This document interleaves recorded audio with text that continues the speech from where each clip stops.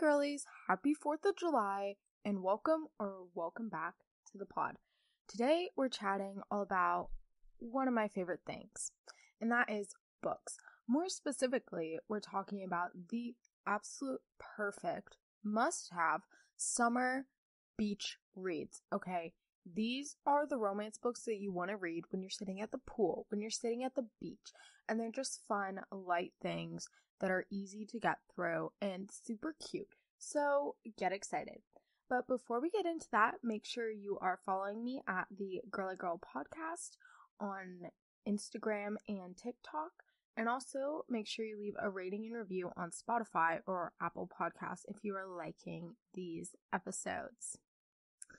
Okay, first up, probably my absolute favorite book or romance book that I've read in a while, and that is Every Summer After by Carly Fortune. Oh my god, y'all. I think I talked about this briefly on an episode maybe a few weeks ago because it was just so good. Genuinely, I read this in one day, but it's about this girl who every summer goes to stay at like a lake house, and next door are two brothers who she's grown up with. And the story shifts from, like, past, so, like, her growing up, to the present, where she's, like, all grown up now, and she hasn't spoken to either of the brothers in, like, over 10 years, but we don't know why. And it just keeps going back and forth until we figure out why, and it's really good.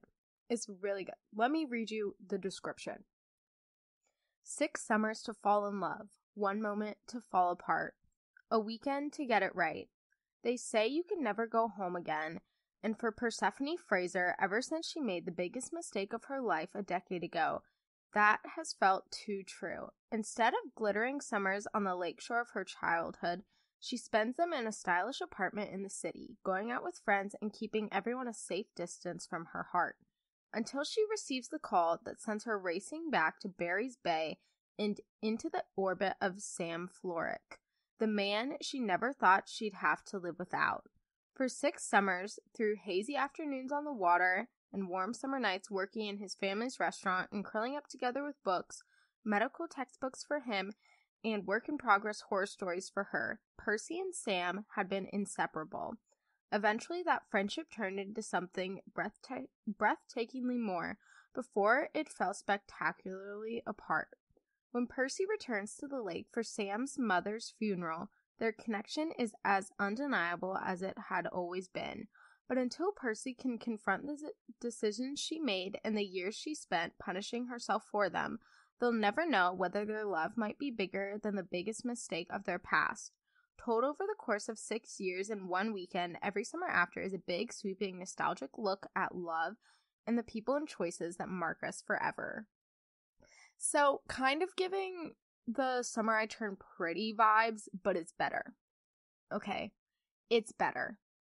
Because if you listened to an episode a few weeks ago, you would know that the Summer I Turned Pretty made me viciously angry. This one is cute. It's perfect. It is so, like, wholesome, but not, if you know what I mean. Like, open door romance, okay, but the actual plot of them, like, growing up together is so adorable. It's so adorable. Like, you can't beat that. And they were friends before, which is just really cute. And I was kind of obsessed. So if you read any book that I recommend, or you're only going to read one, read this one. I'm telling you that now. And this is the first book I'm saying. And I have like 10. But read this book. It is so, so freaking good. Okay, my next book is Funny You Should Ask by Alyssa Sussman. And this book is dealing with celebrities. It's like a normal person celebrity thing. And they also have, like, I guess it goes past to present. So like the flashbacks, going back and forth, which is interesting. I will say I really like this book, but there was one thing that just ruined it for me, or not ruined it, but I was going to give it 5 stars, and then I just didn't, because there was just one tiny bit that I couldn't wrap my head around, and that was just how long they had known each other for. That was just kind of like throwing me for a loop, because they only really know each other for like a week, and then they're like obsessed with each other, which is, I guess, is possible, but it just seems like, obviously the story is unrealistic, but it just makes it seem like more unrealistic, and then it kind of gave me the ick a bit. There was just one part that I was like, oh my god, make it stop. But other than that, 10 out of 10. A restless young journalist with big dreams interviews a Hollywood heartthrob, and 10 years later, it's clear that their time together meant more than meets the eye in this sexy, engrossing adult debut novel. Then, 20-something writer Chani, Horowitz, is stuck. While her former MFA classmates are nabbing book deals, she's in the trenches writing puff pieces. Then she's hired to write a profile of movie star Gabe Parker. The Gabe Parker. Her forever celebrity crush, the object of her fantasies, the background photo of her phone, who's also just been cast as the new James Bond. It's terrifying and thrilling all at once. Yet, if she can keep her cool and nail the piece, it could be a huge win. Gabe will get good press and her career will skyrocket. But what comes next proves to be life-changing in ways Chani never saw coming. As the interview turns into a whirlwind weekend that has the tabloids buzzing. Now, 10 years later, after a brutal divorce and a heavy dose of therapy, Chani is back in Los Angeles, laser focused on one thing, her work. But she still spent the better part of the last decade getting asked about her deeply personal Gabe Parker profile at every turn. No matter what new essay collection or viral editorial she's promoting, it always comes back to Gabe. So when his PR team requests that they reunite for a second interview, she wants to say no. She wants to pretend that she's forgotten about the time they spent together years ago. But the truth is that those 72 hours are still crystal clear, etched in her memory, and so she says yes. Chani knows that facing Gabe again also means facing feelings she's tried hard to push away. Alternating between their first meeting and their reunion a decade later, this deliciously irresistible novel will have you hanging on until the last word. So, like it said in the description, they see each other for like 72 hours, and then they don't see each other for like 10 years. And I'm like, I understand your like love at first sight connection, I guess. But then again, I'm like, what is going on? But the actual story is cute, and the actual couple is really cute. It's just the timeline is really strange. That was the only thing that I was like, if I pretend like they've known each other longer, then I like it better. So I kind of just try to forget that they only like hung out for like a week over 10 years, which is a bit strange to then be like, oh my god, I'm in love. I love this man. And he's like, oh my god, I love her. And you're like, do you? Do you? But it was really cute. And if you buy the actual book, the cover is super adorable. It's really pink. It kind of looks like a comic book page, but it's very aesthetic. I read it on Kindle, as always. So I didn't get the actual book, but I've watched a bunch of YouTube videos with people like reviewing different books, and everyone is like obsessed with the cover just because it's pink and cute. So the cover makes it better. The being thoroughly attached after knowing each other for a week is a bit strange, but the actual story, super cute. It is an open door romance, so keep that in mind. The next book, The Summer I Turned Pretty by Jenny Han. I know earlier I said, boo, The Summer I Turned Pretty. But then again, it's good, okay? It's good. Personally, I thought the main character is just kind of stupid. But, I do like the actual story. It's like the other book I mentioned, Every Summer After. I liked Every Summer After better. But The Summer I Turned Pretty is cute, okay? It's cute. It's wholesome. And they have a show. Now, so if you don't want to read the book, at least watch the show, and then maybe you can share my frustration. I think the reason I was so frustrated was just because I got so into it that I was like thoroughly invested, you know?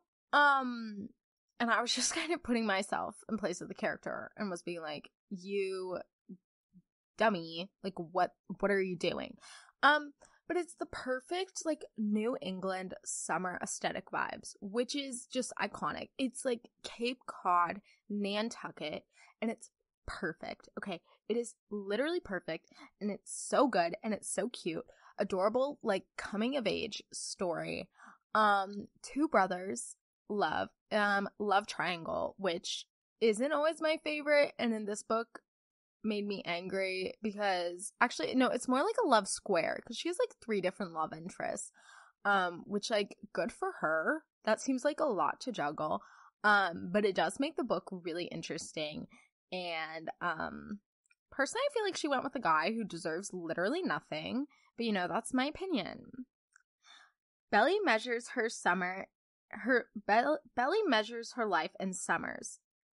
Everything good, everything magical happens between the months of June and August. Winters are simply a time to count the weeks until the next summer. A place away from the beach house. Away from Susanna, and most importantly, away from Jeremiah and Conrad. They are the boys that Belly has known since her very first summer.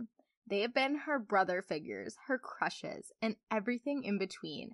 But one summer, one terrible and wonderful summer, the more everything changes, the more it all ends up just the way it should have been all along.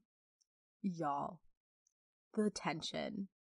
It is just, it's perfect. If you're like, I don't know, anybody in high school, I feel like it's just relatable. Okay, even if you're not like in a love square, as most of us aren't, it's relatable. Okay, and I don't know, it's cute. You have like one brother who's like depressed and like kind of mean, but some people like that. And then you have the other one who's like her best friend and adorable and cute and perfect in every possible way. And then there's this other guy that she has like as her boyfriend.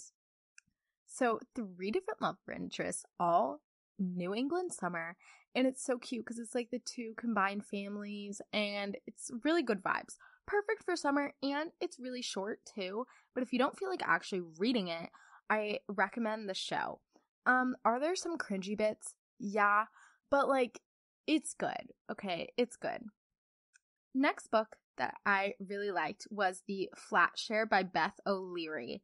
And this is a book that I thought would just be really stupid and that I just wouldn't like. But I wanted to read it anyway, okay, because I liked the cover. And I am someone who will easily buy a book based on the cover. I know you're not supposed to do that, but like, it was cute, okay? And it seemed like an interesting concept and like something that I hadn't really seen before. Because it's, I'll just read it. Tiffy and Leon share a flat. Tiffy and Leon share a bed. Tiffy and Leon have never met. Tiffy Moore needs a cheap flat and fast. Leon, oh my god, Twommy, don't roast me, okay? I'm sorry. Works nights and needs cash. Their friends think they're crazy, but it's the perfect solution. Leon occupies the 1-bed flat while Tiffy's at work in the day, and she has the run of the place the rest of the time. But with obsessive ex-boyfriends, demanding clients at work, wrongly imprisons brothers, and of course, the fact that they still haven't met yet, they're about to discover that if you want the perfect home, you need to throw the rulebook out of the window. So I like this book because it has the romance, but also that's like not the only thing going on. And I like its dual perspective. So it shows you the perspective from Tiffy and from Leon, which is always cute. And I like because then you can see like what the other person is thinking. And it's really adorable because they start liking each other even before they met because they leave each other like cute little notes.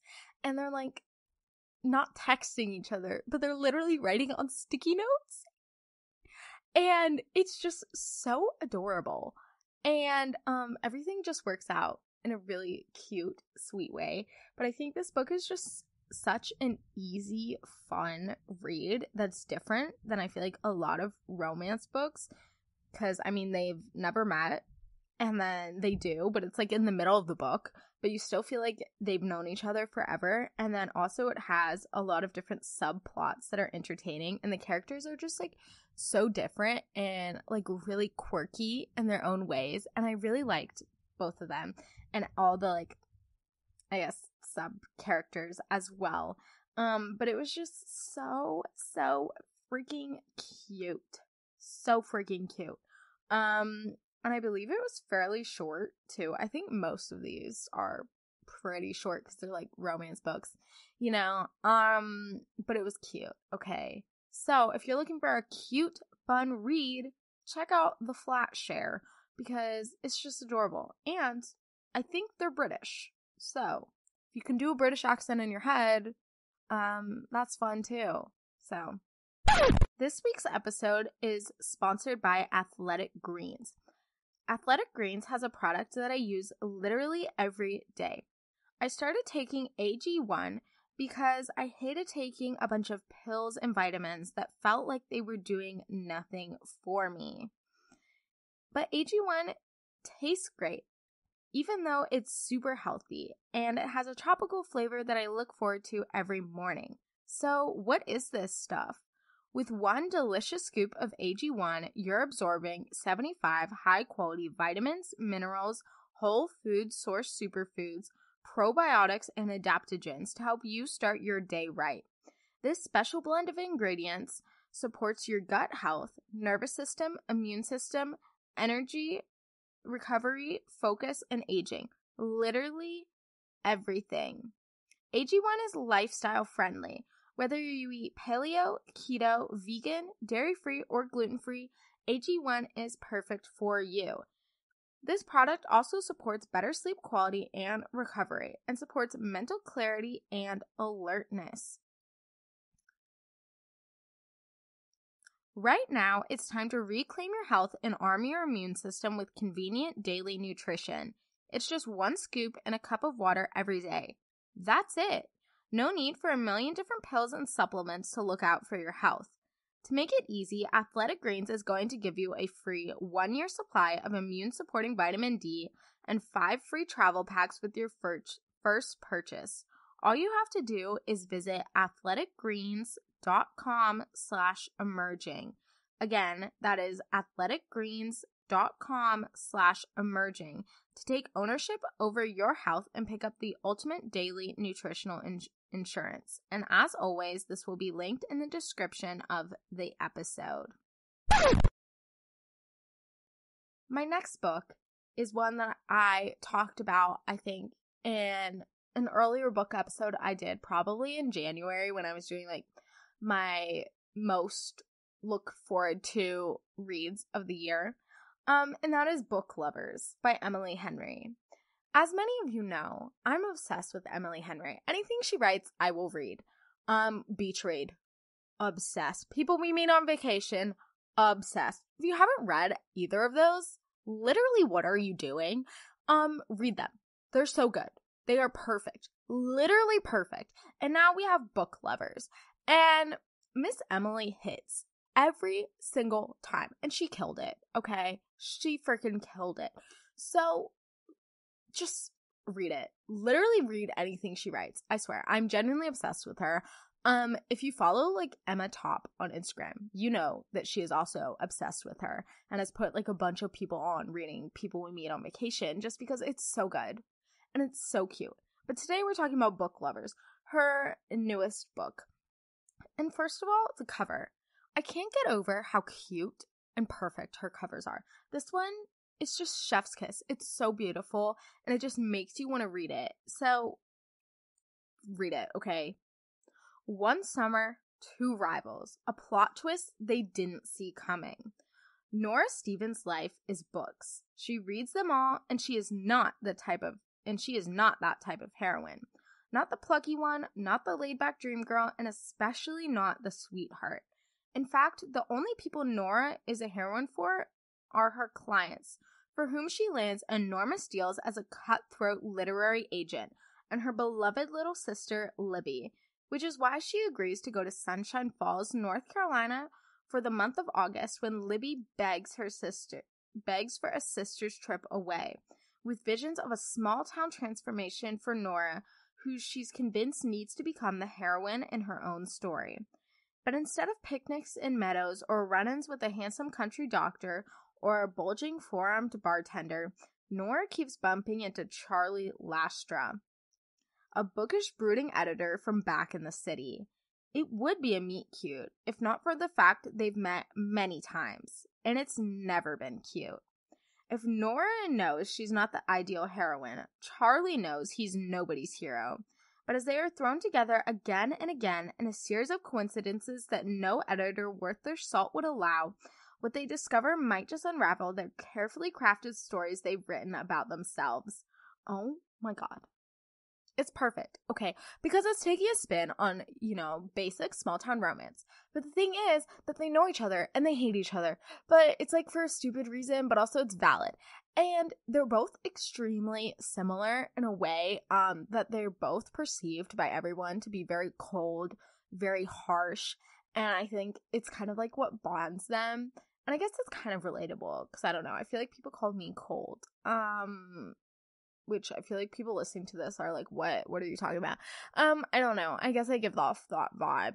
Who knows? People tell me I'm intimidating. I don't know. I'm literally 5 feet tall. If you think I'm intimidating, check yourself. Okay, check yourself. But anyway, book lovers, it's perfect. It is so perfect. And the funny thing is that it literally makes fun of like small town romance books like the entire time. And the main character, this isn't spoiling anything, but the main character always jokes about, which is like kind of true too, but she jokes about how every single boyfriend she's had has like left her for someone who lives like in a small town, for like that perfect small town romance. And she's like, my life is literally a novel. And it's just, it's really funny because the entire time they're just making fun of small town romances. And then, oh my god, look what happens. But it's not basic. And it's so good. And Miss Emily Henry is a queen and an icon, and she hits every single time. But again, if you haven't read Beach Read or People We Meet on Vacation, I suggest reading those as well because they are just so perfect. So perfect. Especially People We Meet on Vacation. That is one of my faves. I'm not necessarily like talking about it in this episode because I feel like I always talk about it. And I guess for y'all that have heard me or listened to my book episodes before, you would know about it. But speaking of that, if you want more book recommendations or more like different types of books, say you're not a big romance gal, maybe you want some mystery books, maybe you want some spooky books, you could listen to my fall books episode. If you're on YouTube, okay, this is probably the easiest way to find it. But if you go on YouTube, I have a playlist that has all my book episodes in it. So you could listen to that. Or I guess you could just scroll through all my episodes until you find it. That kind of seems like a lot of work. But you could do that too. Totally fine.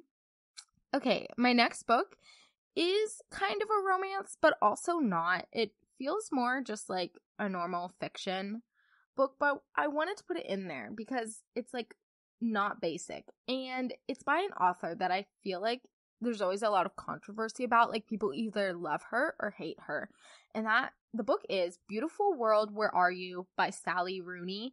And if you've heard about Sally Rooney, you would know she doesn't use like any punctuation, and her book is like reading paragraphs. Okay, there's no quotation marks for dialogue. None. Literally the only punctuation is like a comma and a period, okay? And that's all you're getting. This is all you're getting from her. And I read Normal People a while back, and for me, this was like really hard reading Normal People. Like it was really hard for me to get through, and it was just like a hard book. I thought they also made a show about normal people, so if you want to watch that, I think it's on Hulu. But I decided to try out another Sally Rooney book because I wanted to see if it would be different. I wanted to see how I would like it. And I have to say, I really liked this one.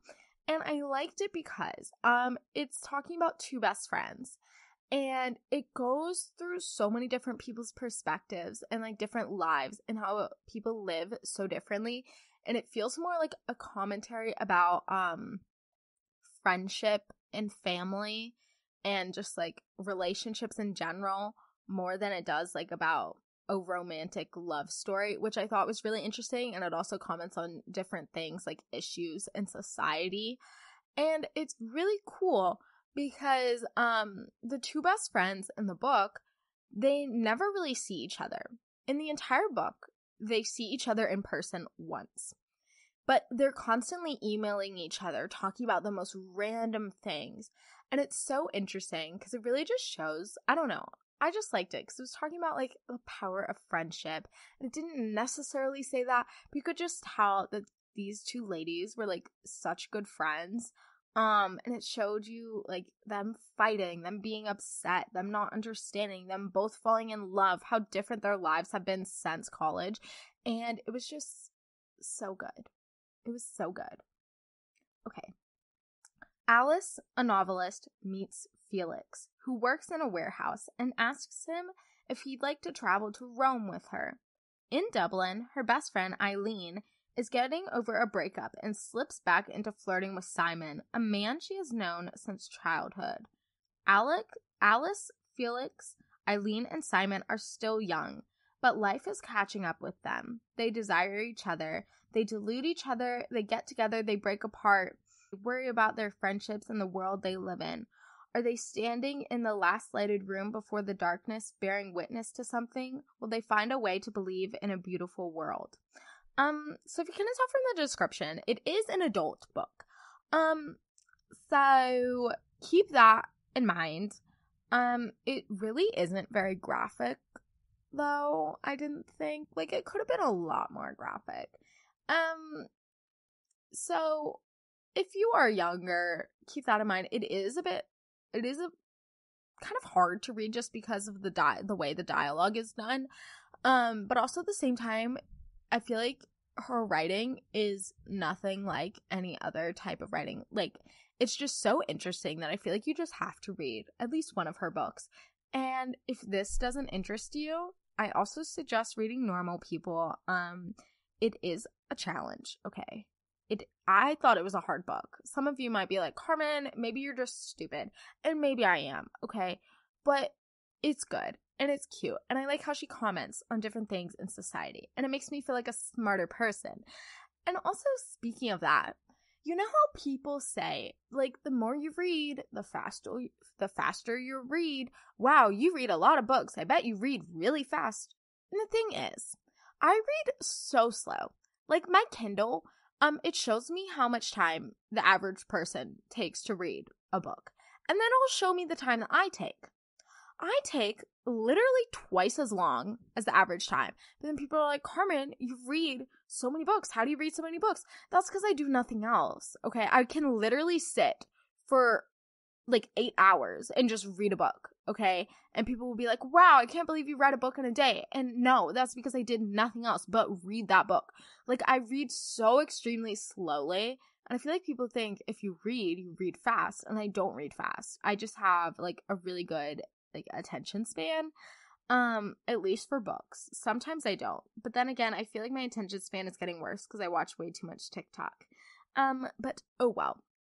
Okay, so those were all my summer books that I had read, but I also included on here, or I wanted to include in this episode, a few books that I'm looking forward to reading this summer. Books that I haven't read yet, but are on my TBR and that I've heard really good things about. So I just wanted to include that as well. Because, I don't know, I feel like I should give y'all more books. And also, these next few ones listed are definitely different from some of the other ones that I have talked about. We have murder mysteries in these, a lot of like funny things, stuff about writers. I like reading books about writers or like people in the literary world because I don't know, I feel like it's interesting and it's kind of fun.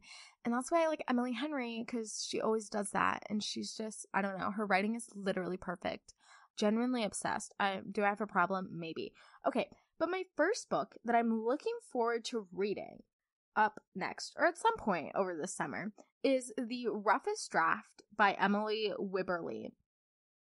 And this book is about two co-writers who fell apart, but now they have to come together to finish a book. So, like, they have an issue. I'm pretty sure they were married. Let me read you the description, though, because it sounds really, really good. They were co-writing literary darlings until they hit a plot hole that turned their lives upside down. T. 3 years ago, Katrina Freeling and Nathan von Hewson. Again, I'm sorry if I pronounce things wrong, y'all. I struggle. Were the brightest literary stars on the horizon. Their co-written books topping bestseller lists. But on the heels of their greatest success, they ended their partnership on bad terms. For reasons neither would divulge to the public. They haven't spoken since and never plan to, except they have one final book due on contract. Facing crossroads in their personal and professional lives, they're forced to reunite. The last thing they ever thought they'd do again is hole up in the tiny Florida town where they wrote their previous book, trying to finish a new manuscript quickly and painlessly. Working through the reasons they've hated each other for the past 3 years isn't easy, especially not while writing a romantic novel. While passion and prose push them closer together in the Florida heat, Katrina and Nathan will learn that relationships, like writing, sometimes take a few rough drafts before they get it right. Oh my god, cute. Aren't you obsessed? Aren't you obsessed? Also, the book cover, adorable. Adorable, okay? And it's about co-writers, okay? Which I think is interesting because I don't necessarily know if I've ever read a book by co-writers. There is one book I want to read. I think it's called Something Wilder, that's written by co-authors. I cannot remember their names. But I think this is interesting because it seems like a cool dynamic.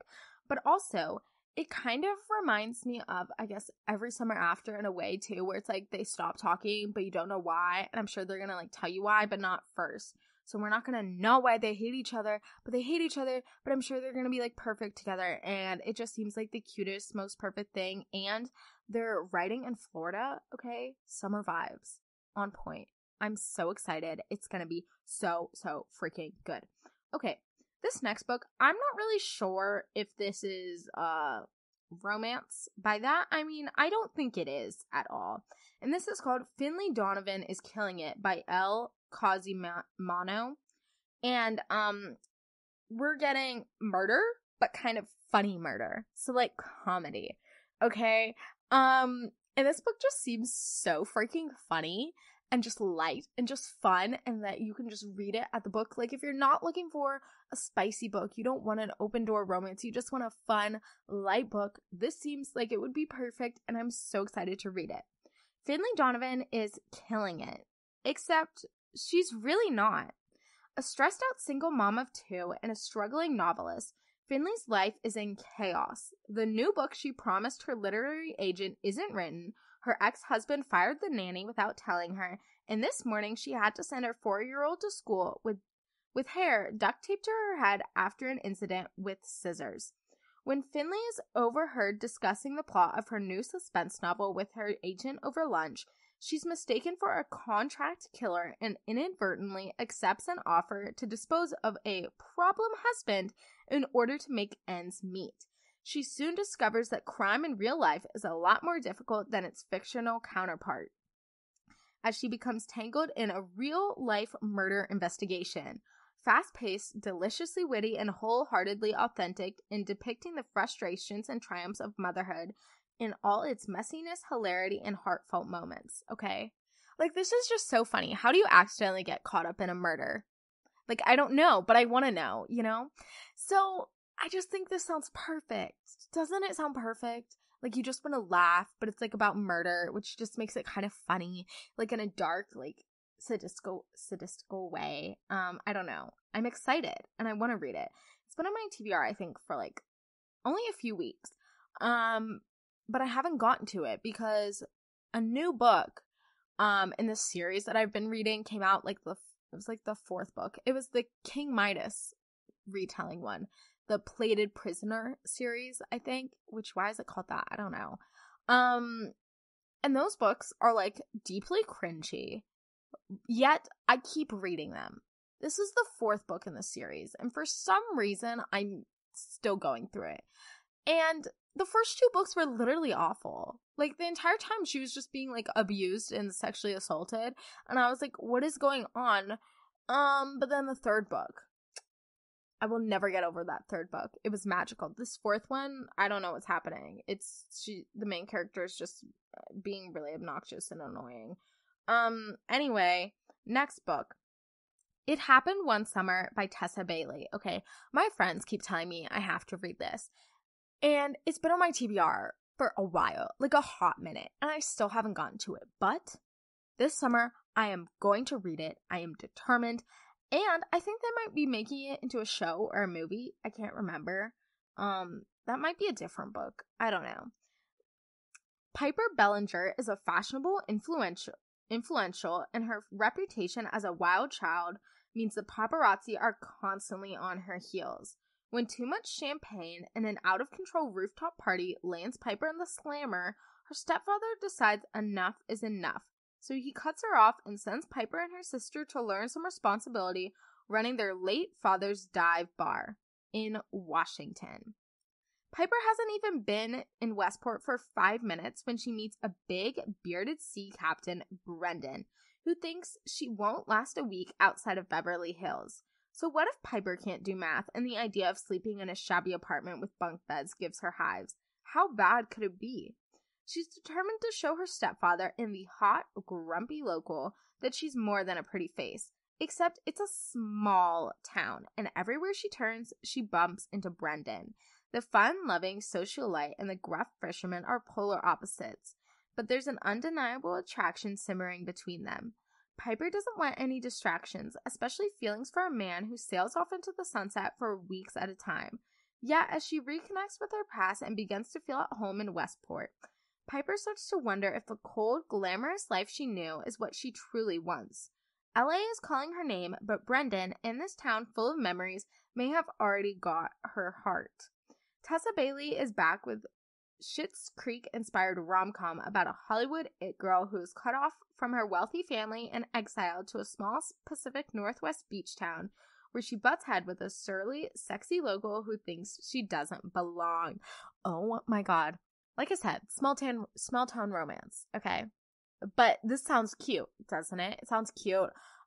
Really cliche, but I think I like it. This seems like one of those books that you can't read after reading a bunch of rom-coms because you're gonna be like, this is stupid. This has to be like a rom-com that it's like the first one you've read in like weeks. So then you're like, oh my god, it's magical. You know, that's what I do. Because if I read a bunch of rom-coms in a row, I start being like, literally shut up. This would never happen. And this is stupid. Okay. But I think this sounds cute. And I'm excited for it. Okay. And I can't wait. Okay, my last book that is on my summer TBR that I want to read is called My Killer Vacation, also by Tessa Bailey. I saw this, it was like recommended to me on Goodreads, and I read the description and I thought it was so funny. It's like a murder mystery, but also a rom-com. So it's like, I don't know. It just sounds so funny and just so strange. And like the circumstances are so weird that it just makes you laugh. But let me read you the description. It was supposed to be a relaxing vacation in sweet, sunny Cape Cod. Just me and my beloved brother. But discovering a corpse in our rental house really throws a wrench into our tanning schedule. Now a rude, crude bounty hunter has arrived on the back of his motorcycle to catch the killer and refuses to believe that I can be helpful, despite countless hours of true crime podcast listening. Not to mention a fulfilling teaching career of wrangling second graders. a brash bounty hunter, and an energetic elementary school teacher. The murder-solving team no one asked for, but thanks to these pesky attempts on my life, we're stuck together, come hell or high tide. I'm just here to do a job, not babysit an amateur sleuth. Although it's becoming less and less of a hardship to have her around. Sure, she's stubborn, distracting, and can't stay out of harm's way. She's also brave and beautiful and reminds me of the home I left behind 3 years ago. In other words, the painful hunger and protectiveness she is waking up in me is a threat to my peace of mind. Damn, okay. Before I sink any deeper into this dangerous attraction, I need to solve this murder and get back on the road. But will fate take her from me before I realize the road has been leading to her all along? Wow, okay. If you think it sounds stupid, I think it does too. But stupid in the best possible way. It's light. It's fun. There's a murder mystery. She's an elementary school teacher. He's a bounty hunter. That doesn't seem like it would go well, but apparently it does. It seems very funny and great, and I'm excited, and I want to read it. A lot of my TBR, I guess you could say, has like murder mystery books, but just because I think it's fun to read different types of rom-coms, different types of like fun, beachy reads. I try to read different types of books because if I only read rom-coms, I get like upset with life and can't do it. That's why I read like the Sally Rooney book. So right now I'm reading a fantasy book. Like I like to mix it up, okay? Gotta mix things up to make life better, I guess. But anyway, those were my perfect summer and beach reads. I hope you enjoyed. Make sure you are following me at the Girly Girl Podcast on Instagram and TikTok. Also, leave a rating and review on Spotify or Apple Podcasts. And if you want to get healthy, you want to feel better about life, check out Athletic Greens in the description of this episode. And I hope you all have an amazing week. Happy 4th. Party hard. Live your best life. And I'll see y'all next week. Bye!